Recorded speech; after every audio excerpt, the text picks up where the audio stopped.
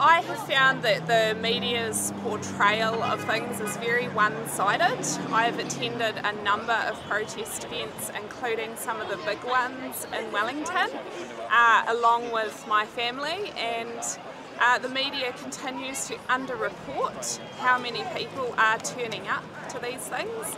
They continue to call us anti-vaxxers when a lot of us are a mix of people. We are not just concerned about vaccination, we are concerned about what's happening in our country as a whole, that people are being denied medical care, that they are being denied access to public facilities which taxpayers pay for. Yeah, there's just freedom after freedom being stripped away, and even things like you could bring in the farming sector, the Three Waters Bill, where you had something like 80% of councils against that, and the government's like, we're going to do it anyway. Like, they are not listening to the people anymore, they're just doing whatever the heck they want, and the media seems to be only reporting that side. And of course, if you follow the money and look at how much Jacinda has willingly given out to all of our mainstream media, it does beg the question, like, are they sort of just on her payroll and they're basically